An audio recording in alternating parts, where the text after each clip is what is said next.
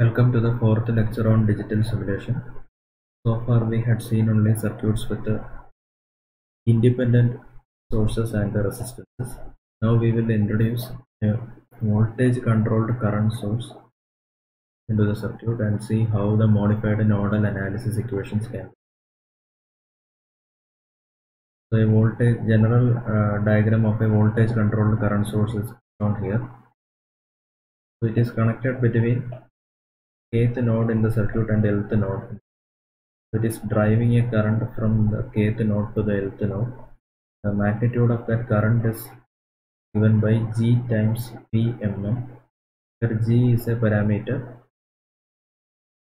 and Vmn is a voltage somewhere in the circuit between the mth node and nth node.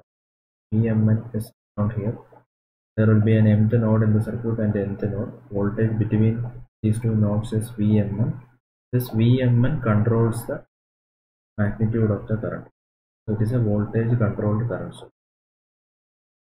So let us illustrate the effect of voltage controlled current source on the MNA equations by doing an example. So this is our example. A circuit diagram is shown. So we have resistances in the diagram. The conductance value of this resistance is G11. The conductance value of one is G12. G22 and G33 are conductance values of. Then there is an independent current source of magnitude IS1 and another independent current source of magnitude IS2. Then there is an independent voltage source of magnitude VS1, and here there's a dependent current source whose value is GmVx, where Gm is a constant and Vx is a voltage in the circuit between which is marked here. Vx is a voltage across the resistance conductance G12. Vx is a voltage across the conductance G12. Let us first mark the nodes in the circuit. That is the first step. So this is node number 1, this is node number 2, this is node number 3, and this is our reference node. So there are 3 nodes in the circuit, so we can write 3 KCL since there are 3 nodes. Then in modified nodal analysis, there will be equations corresponding to independent voltage sources. There is only one independent voltage source. There will be one equation corresponding to that independent voltage source. So we have to treat the current through the independent voltage source as a variable. So we will mark this current as IVS1 directed from this plus terminal of the source to minus terminal. So there are now 4 variables in our variable matrix. The variable matrix, there are 4 variables.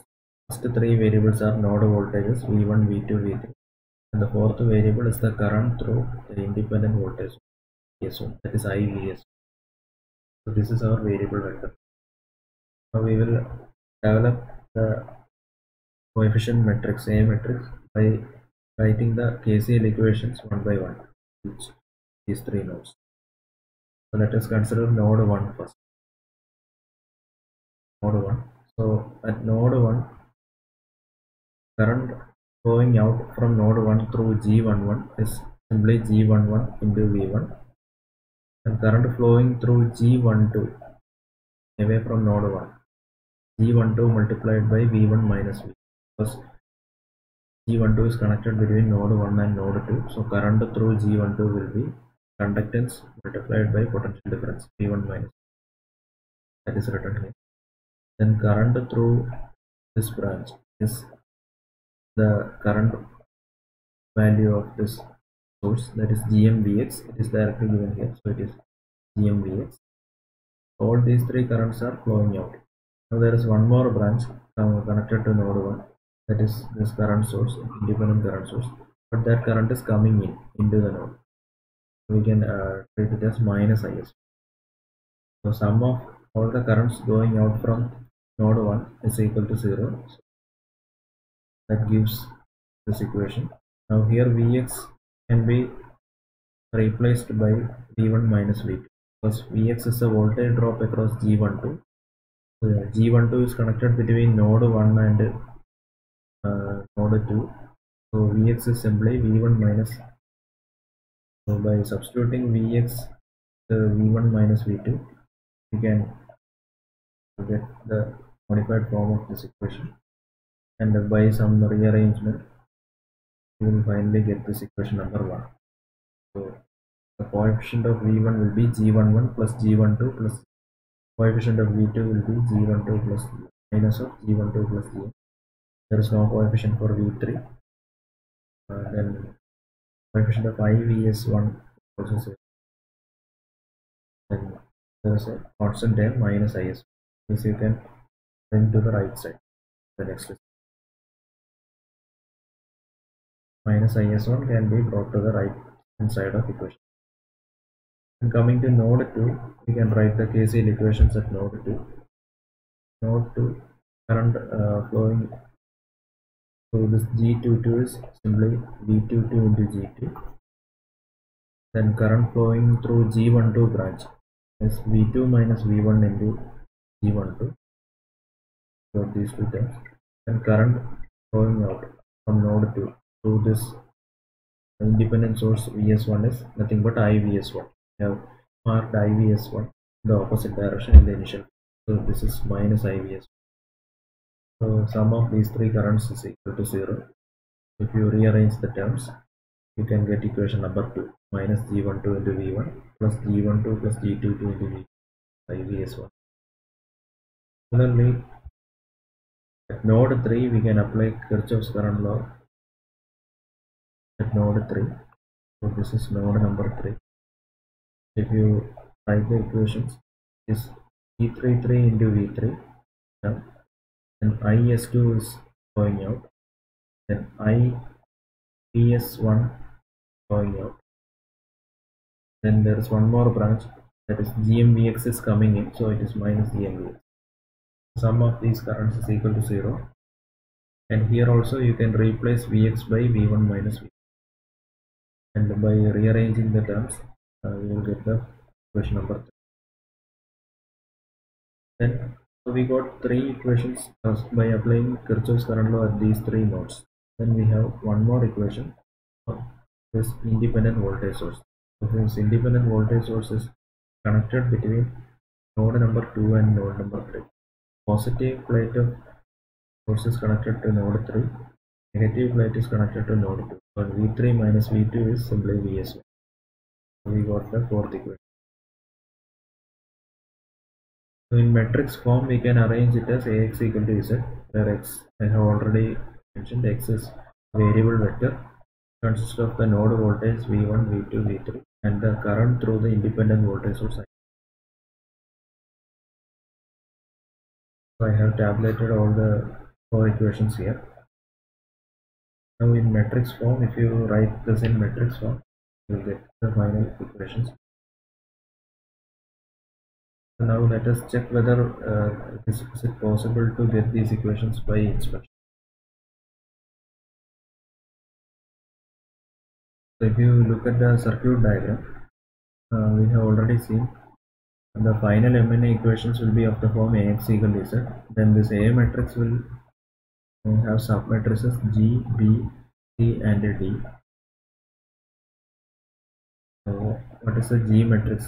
If there was no current source, suppose there was no independent current source, the G matrix can be written like this. The diagonal entries will be what will be the size of the G matrix? Size of G matrix will be number of nodes by number of.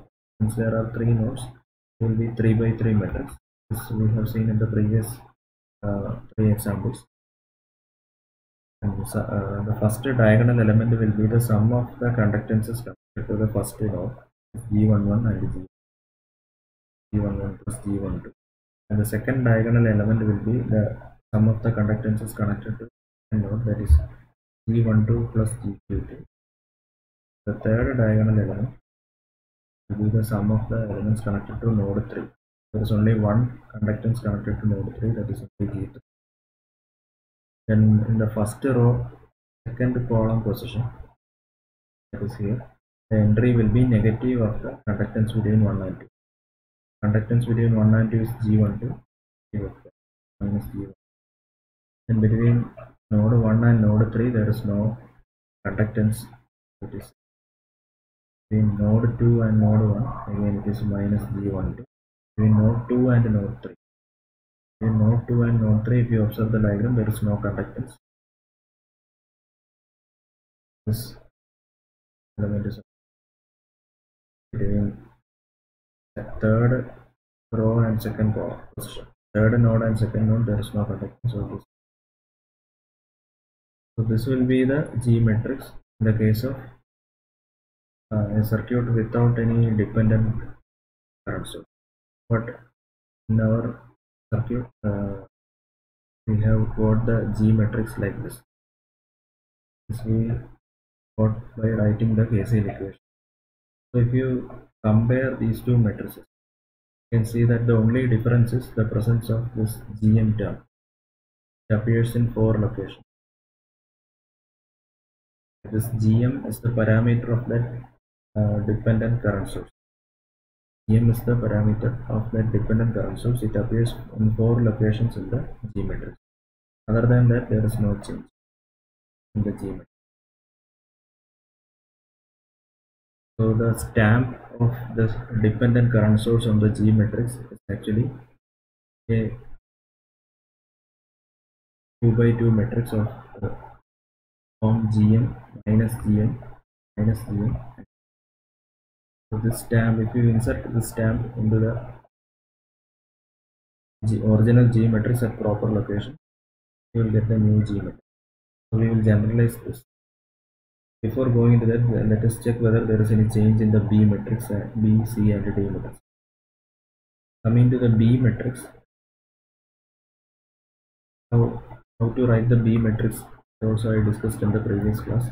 The size of the B matrix will be 3 by 1, number of nodes by number of independent voltage sources. Since there are 3 nodes, the number of rows will be 3. Since there is only one independent voltage source, number of columns will be 1.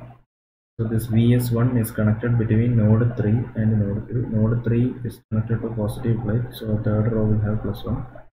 Node 2 is connected to negative plate, so the second row will have minus 1.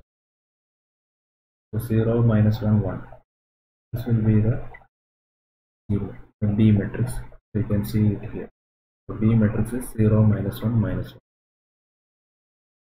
1. 0, minus 1, minus 1.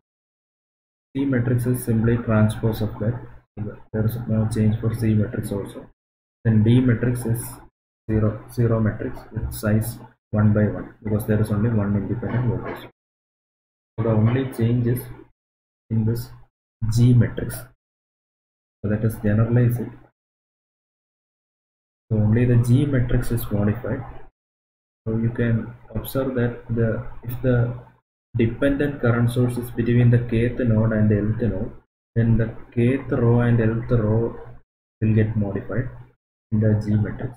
And if the controlling voltage, the voltage which is controlling the current source is VMN, that is between voltage between mth node and nth node in the circuit. So mth column and nth column in the G matrix will be.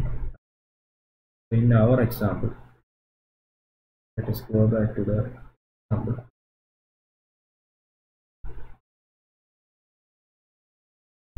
So you can see that the this GMVX, this dependent source is connected between node 1 and node 3.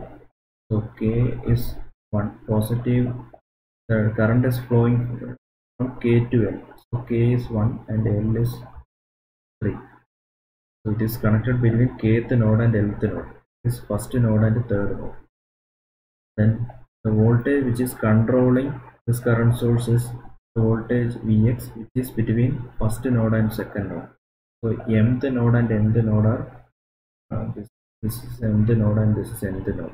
The voltage which is controlling the sources VMN, where m is 1 and n is 2.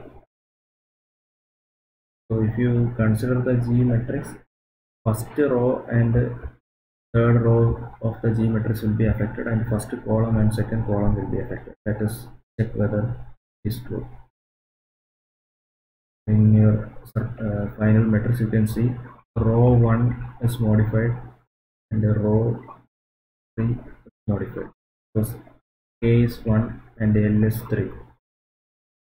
Then column 1 is modified since M is 1, and column 2 is also modified since M is 2.